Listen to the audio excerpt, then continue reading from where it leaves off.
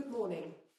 I'm Dr. June Rain and I'm the CEO of the Medicines and Healthcare Products Regulatory Agency, the UK's independent regulator for medicines, vaccines and medical devices. May I first introduce the colleagues who are with me this morning. On my left is Professor Sir Munir Pirmohamed, Professor of Medicine at Liverpool University and Chair of the CHM's Expert Working Group on COVID-19 vaccines. That's the Commission on Human Medicines, the government's independent advisory body. And Sir Munir will provide more detail on his work shortly. On my right is Professor Wei Shen Lim, Professor of Respiratory Medicine at Nottingham University and Chair of the Joint Committee on Vaccination and Immunisation, subgroup which has been preparing advice on COVID-19 vaccines.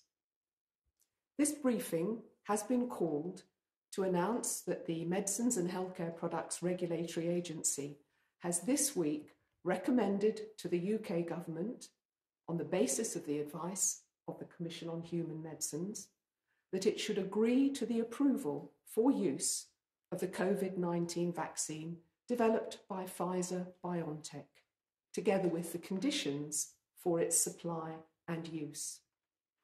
The MHRA's recommendation has been reached following an extremely thorough and scientifically rigorous review of all the evidence of safety, of effectiveness, and of quality of the Pfizer-BioNTech vaccine.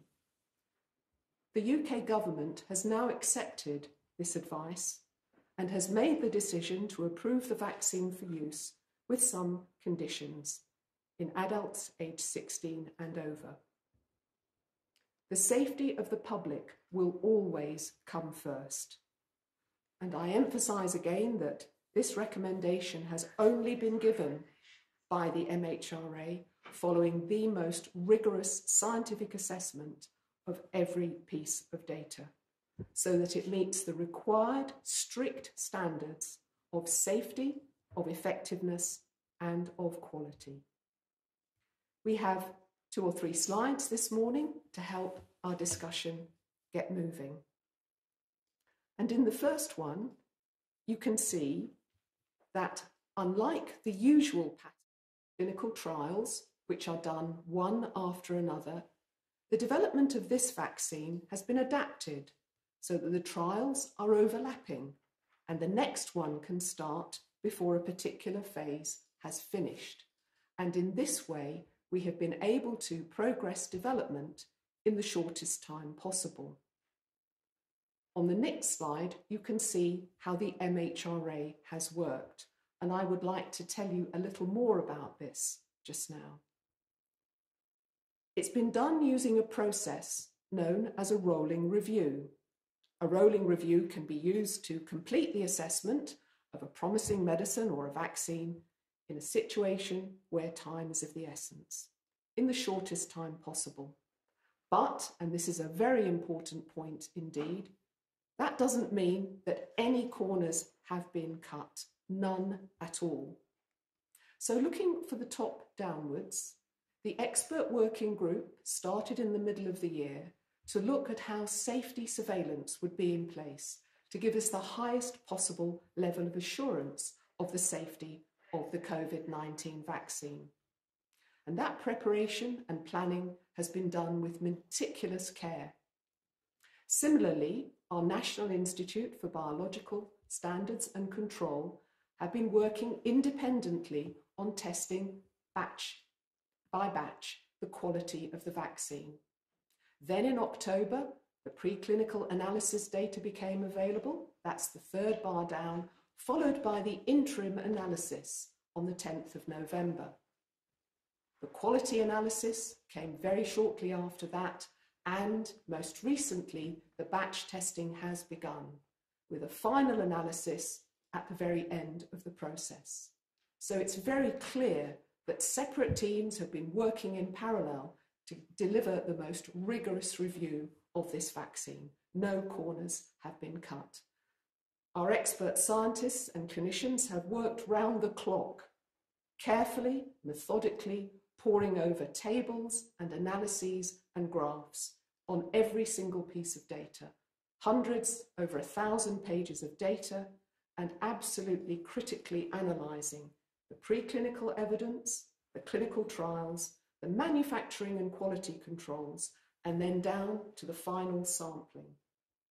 We've also reviewed and agreed the prescribing information so that the public and healthcare professionals are very clear and can be very confident that the vaccine is being used in the correct way, understanding what's involved. And going forward from today, our National Institute for Biological Standards and Control will be independently laboratory testing so that every single vaccine that goes out meets the same high standards of safety and quality. And we've benefited from a further safety step too. Following our thorough review of the data at the MHRA, we have sought the advice of the government's independent body, the Commission on Human Medicines.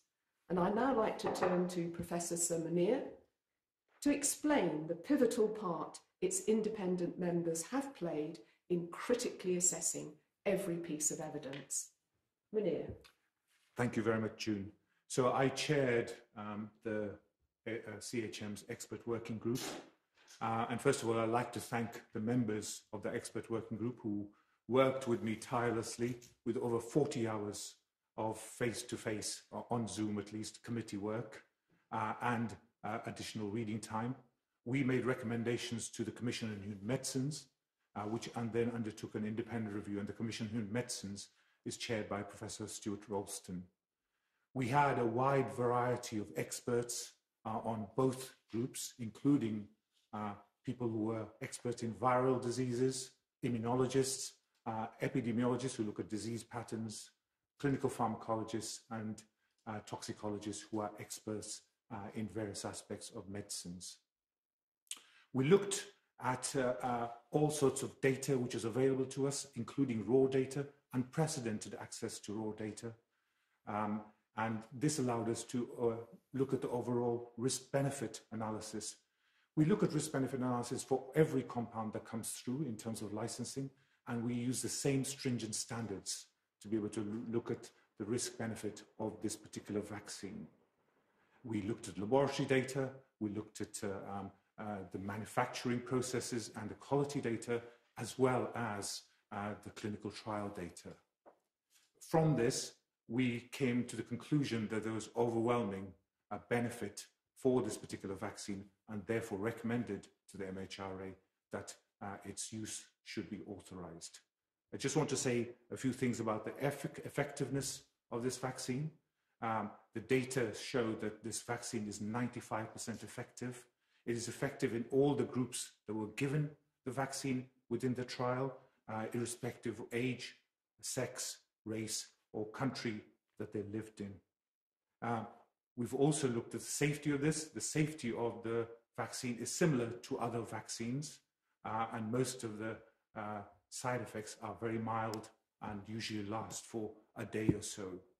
We've been very careful to look at the quality of the vaccine, particularly given the need for storing the vaccine at ultra-low temperatures. And we had visits from NHS colleagues to tell us what the deployment strategies were, and we were able to advise them as well on the stability issues that may be important for deployment. It's important to note that what we have got is data relating to the vaccine up to this point. It is important that we undertake surveillance following the use of vaccines in the population. And we were very keen to recommend that the MHRA undertakes active surveillance of the vaccine after it is used. And this includes the use of yellow cards, as well as a special active monitoring program, which we will be inviting people to join.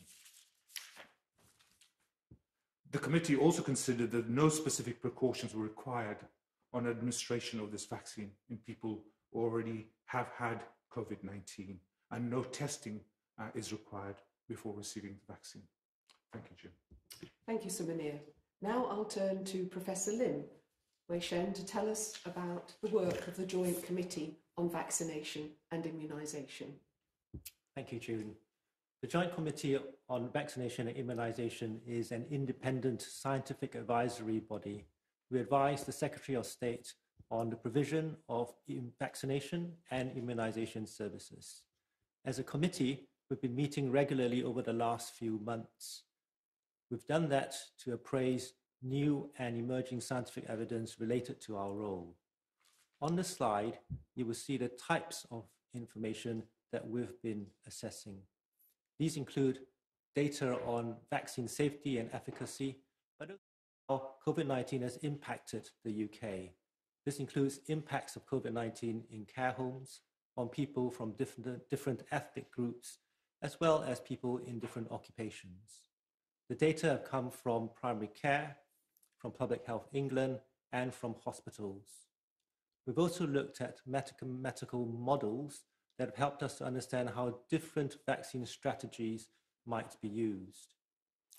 The UK is fortunate in that we have one of the best immunisation programs in the world. Every year, through the infant, childhood, and adult vaccination programs, millions of us are protected from serious disease. All of that expertise also informs JCVI's decision-making. For the first phase of the pandemic and its vaccination program, we are suggesting that vaccines are offered in order to protect people who are most at risk of dying from COVID-19, as well as to protect health and social care services, because by doing so, we also protect lives. The advice is divided into two main parts. The first is to offer vaccination according to the estimated risk of dying from COVID-19. The risk of dying from COVID-19 is very strongly associated with age. Age is by far the single most important factor in terms of risk from COVID-19. The second strand to the advice is regarding implementation of the vaccination program. And we advise that due attention is paid locally to mitigating health inequalities. I'll say more of that in a moment. On the next slide, you will see the prioritization order in terms of the offer of vaccination. Residents in care homes for older adults and care home workers are the highest priority. Following that are those 80 years of age and above, alongside frontline healthcare and social care workers. Then come those 75 years of age and above, followed by those 70 years of age and above, alongside people who are clinically extremely vulnerable because of specific health conditions. They're followed by people who are aged 65 years and above, and then individuals who are aged 16 to 64 years with underlying health conditions that also put them at risk of COVID-19, but where those conditions are not already represented in the conditions putting somebody at clinically extremely vulnerable risk. The prioritization order then continues down the age groups until all those aged 50 years and above are included. This is phase one of the program. In phase one, we hope that 90 to 99% of people who are at risk of dying from COVID-19 will be included or covered. The next part of the advice relates to implementation of the program. We advise that local NHS providers, local public health teams, and local leaders work together to address community needs and local needs. We suggest that community teams work together to mitigate against health inequalities that might occur in relation to ethnicity, deprivation, or access to healthcare.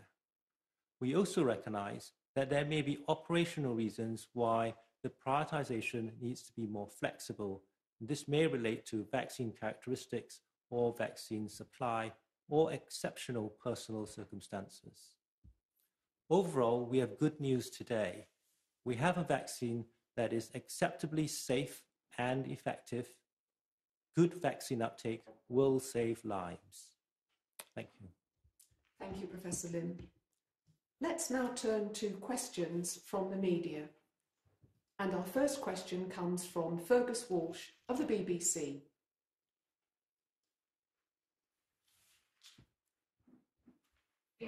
Oh, right, thanks very much. Question for Dr. June Rain. How can you reassure the public that they can have absolute confidence in this vaccine, given how quickly you've approved it? And for Professor Wei-Shen Lim, can you just sum up for me the reasoning behind your list of priorities about who gets the vaccine first? Thank you. A really important point relates to the thorough work, scientifically rigorous, methodologically sound that the agency has done. And the way of working in a rolling review ensures that our teams of clinicians and scientists are working in parallel to complete all the work according to strict guidelines on safety, effectiveness, and quality is complete. This vaccine has only been approved because those strict tests have been done and complied with. And everyone can be absolutely confident that no corners whatsoever have been cut.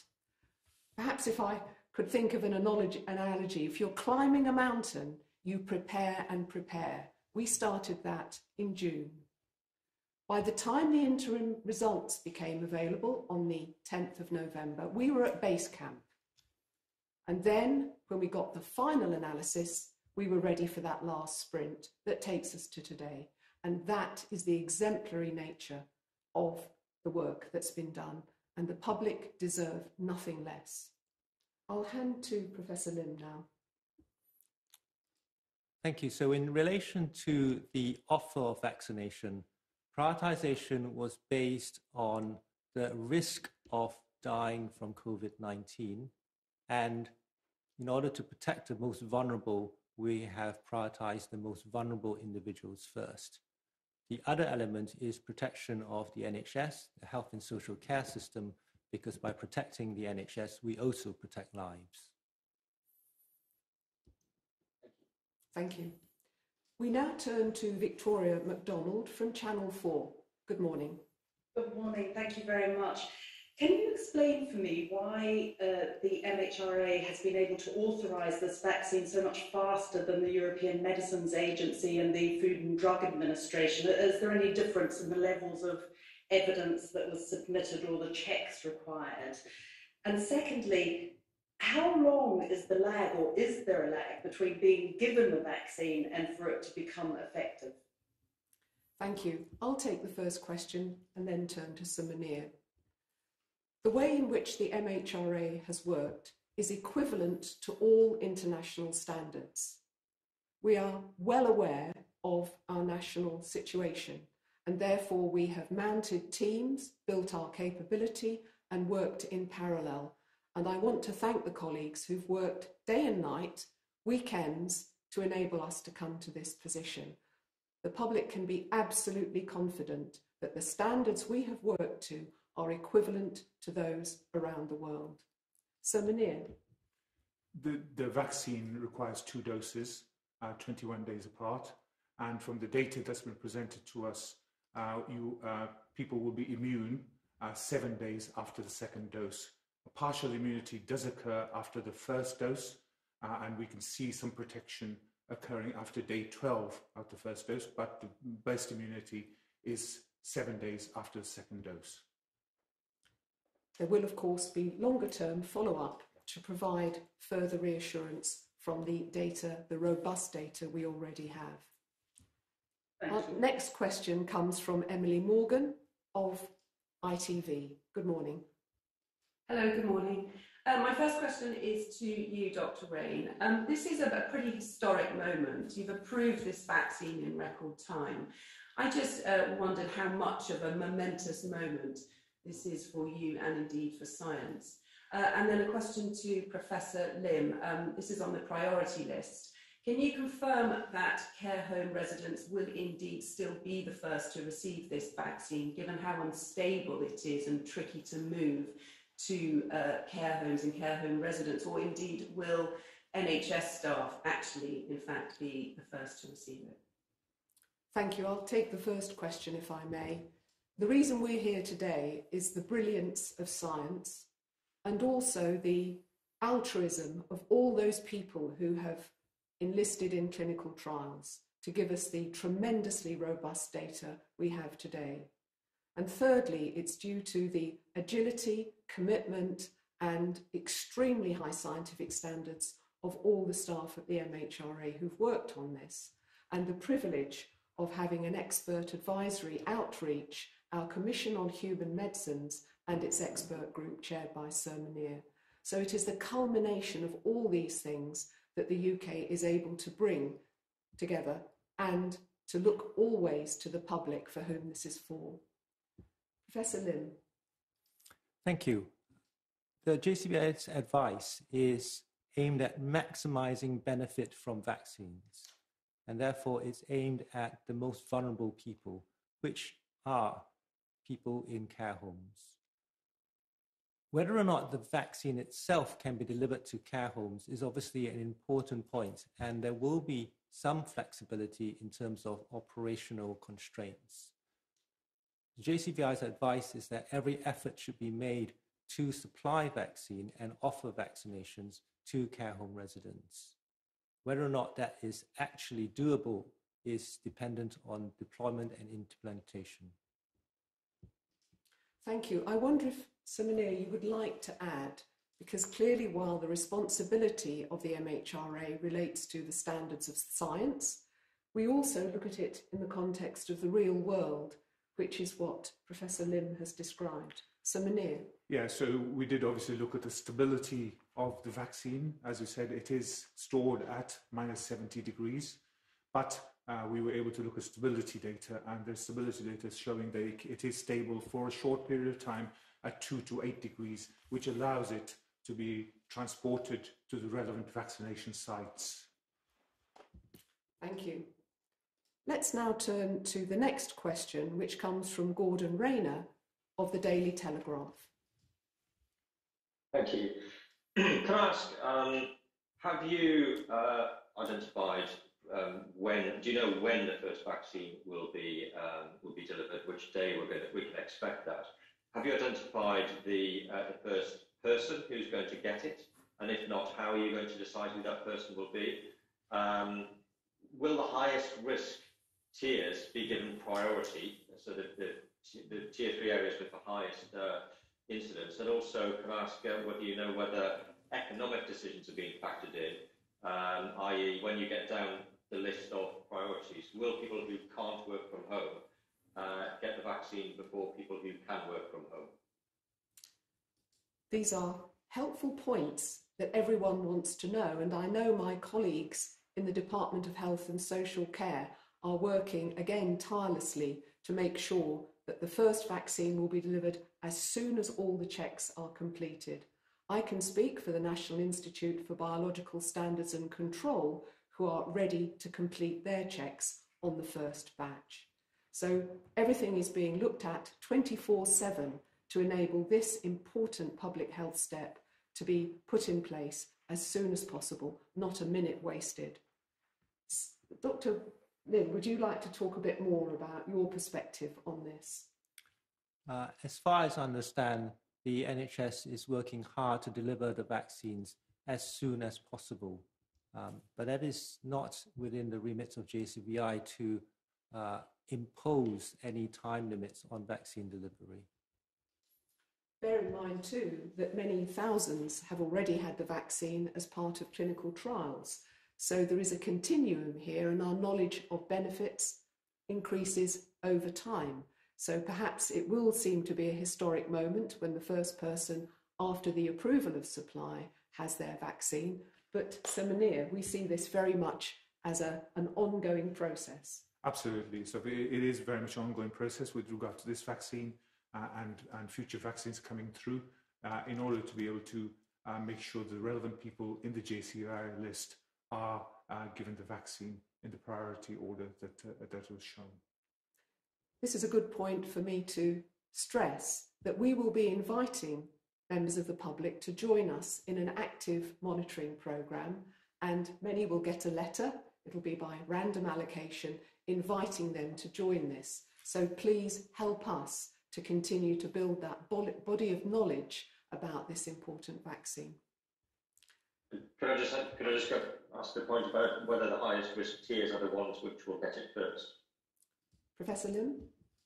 That is the intention of the prioritisation order, is that the most vulnerable people are offered the vaccination first. Thank you. Tier 3. Sorry. In tier 3? You mean regional tiers? Our prioritization order is not dependent on which tier somebody is in. It is a national prioritization order. Thank you. That's very clear. Let's turn to the next question. Andy Woodcock from The Independent. Good morning. Good morning. A couple of things. We appear to be getting authorisation for this vaccine ahead of our friends in Europe. I was just wondering, does the fact that the UK is no longer part of the EU, did that make any difference to the speed with which you were able to complete the authorisation? And secondly, as I understand it, the vaccine which you've authorised, we haven't ordered sufficient quantities to cover the whole of the population. I was wondering, do we have enough of this vaccine to get through all of the priority groups which you listed earlier on, or would we be dependent on waiting for further vaccines to be authorised in order to get to the position where the whole country can be safe from this disease? We have been able to authorise the supply of this vaccine using provisions under European law which exist until the 1st of January. So our speed or our progress has been totally dependent on the availability of data in our rolling review and the rigorous assessment and independent advice we have received. So I hope that clarifies the point about the European relationship. Let's turn to Professor Lim around availability. Is there anything you'd like to add on this? Yes, so it's a very good question about vaccine supply and availability.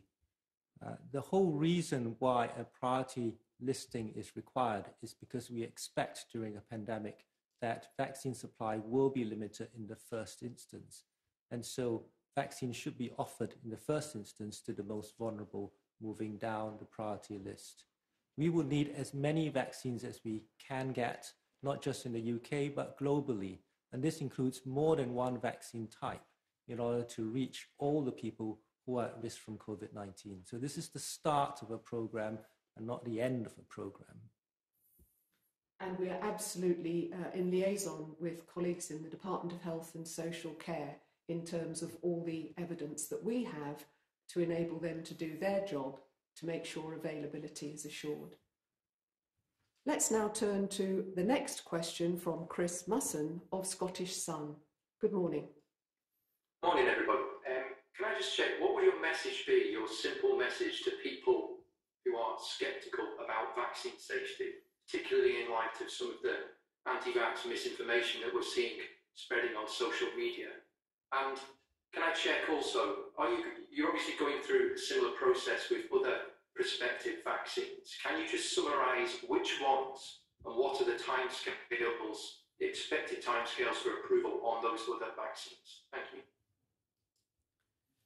The public can be absolutely confident that every rigorous check has been done to reach the judgment that we reached, that the benefits far outweigh any risk, that the safety of the vaccine has been scrutinised independently by our Commission on Human Medicines, and no stone has been left unturned.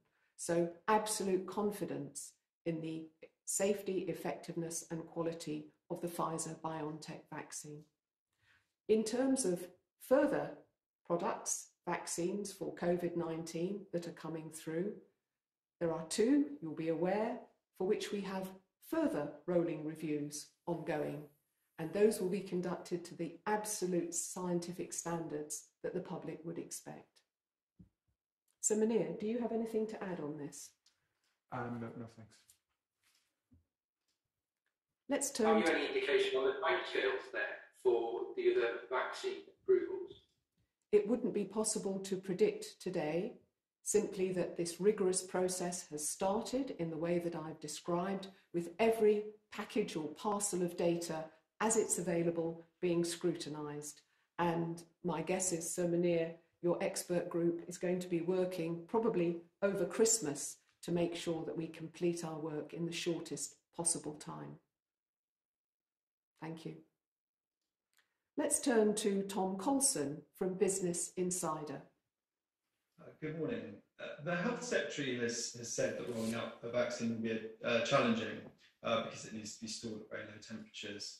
Do you foresee, Professor Lim, potential challenges in offering the Pfizer vaccine to vulnerable groups who might not be able to travel to a vaccination centre or whose GP surgery might not have the cold storage facilities necessary to store the vaccine? Yes, indeed. I think every vaccine that comes through will probably have its own characteristics in terms of storage, transport, and deliverability. So the Pfizer vaccine in particular has a strong requirement for very cold storage, and there are stability issues potentially that constrain how a vaccine can be supplied to different people.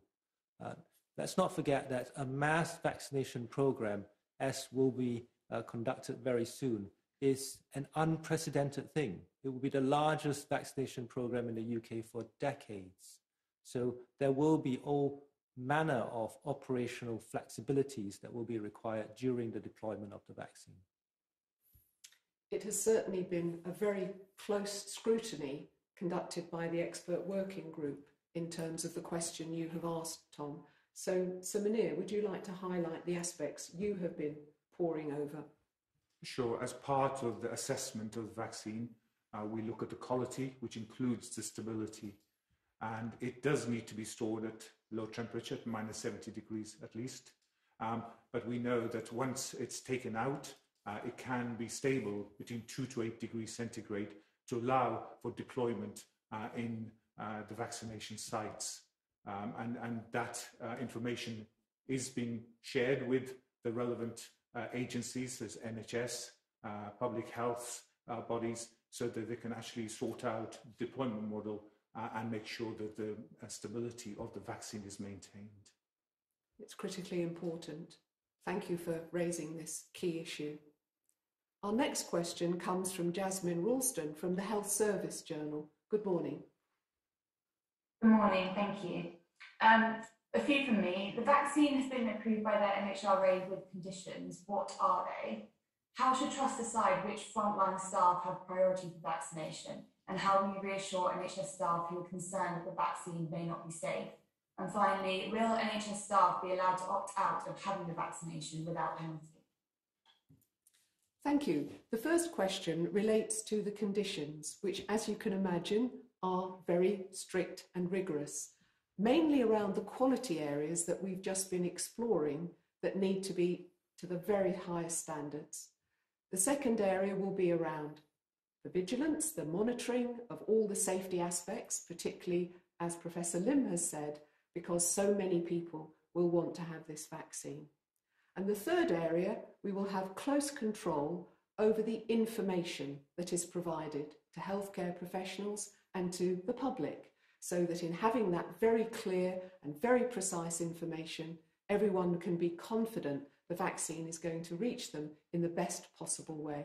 So those are three main areas, but obviously the extent of the controls of the MHRA are very broad, in line with international guidance around good laboratory practice, good clinical practice, and good manufacturing practice. We will be watching very closely that all those requirements and conditions are complied with. Public can be confident of that. Perhaps I can turn to Professor Lim for some of the aspects you've raised, and particularly as NHS staff will need to have that confidence too. Thank you. The JCVI has advised that there are certain frontline healthcare and social care workers who should be offered higher priority. And these are based around their own personal risk of coming to harm or having severe illness from COVID-19. Secondly, the amount of exposure that they have to people who have COVID-19 infection themselves. And thirdly, the amount of interaction they have with different people who are vulnerable and might acquire COVID-19. So we have set out some principles on how to prioritize different healthcare workers and use those when deployment of the vaccine is indicated. In terms of whether it should be voluntary or compulsory, at the moment there is no suggestion that the offer of vaccination should be compulsorily taken up. It is always an offer of vaccination, and whether somebody wants to have a vaccine or not, whether they're in the NHS or not, is at the moment a voluntary thing. But JCVI is not a policy-making body. Policy is made by ministers. The clear and helpful information that will be provided will enable the conversations to go on an individual level, so that anyone who has any questions can have them clearly and thoroughly answered. So Munir, yes, please do. Maybe I can add something about safety. The trials had about 40,000 individuals, and half of those received the vaccine and half received the placebo. From the data that's been provided, most of the adverse effects were mild and short-lasting, usually lasting for a day or two, similar to the kind of effects you get after any other vaccine. So that is really important to note. We haven't identified any serious adverse reactions throughout the trial program, but it is important to continually monitor the safety of this, and the MHRA has a very proactive vigilance strategy to be able to monitor the safety. Prominent amongst that is the yellow card system, which anybody can report on, including members of the public, but also the active recall system that the MHRA is going to launch, which will ask members to be able to join and look at what's happening with the vaccine and whether they're developing any kind of side effects. It's all well prepared and we're ready to roll into action now. I think that completes all our questions. Thank you to all the journalists who've joined this morning. I'll ask my colleagues if you have any final remarks. Professor Lim? Yes, I'd like to thank everybody who's been involved in helping JCVI come to its advice. I'd like to stress that we have so far advised how the vaccine might be used in the first phase of the program. We haven't yet decided how the vaccine might be used in subsequent phases of the program, and we will be monitoring all the new emerging data, including data coming out from phase 1 of the program, in order to make our further decisions. Thank you, that's really helpful. So Munir, any concluding remarks? Thank you. I think that we are in the midst of a once-in-a-century pandemic, and I think this is a historic moment. The UK is now one step closer to providing a safe and effective vaccine to help in the fight against COVID-19, a virus that has affected each and every one of us in some way, and this will help to save lives. Thank you. I would simply like to conclude by reiterating that this vaccine, produced and developed by Pfizer BioNTech, meets rigorous high standards of safety, of effectiveness, and of quality. The public's safety has always been at the forefront of our minds. Safety is our watchword, and it will always continue to be so. Thank you. We can now conclude this briefing.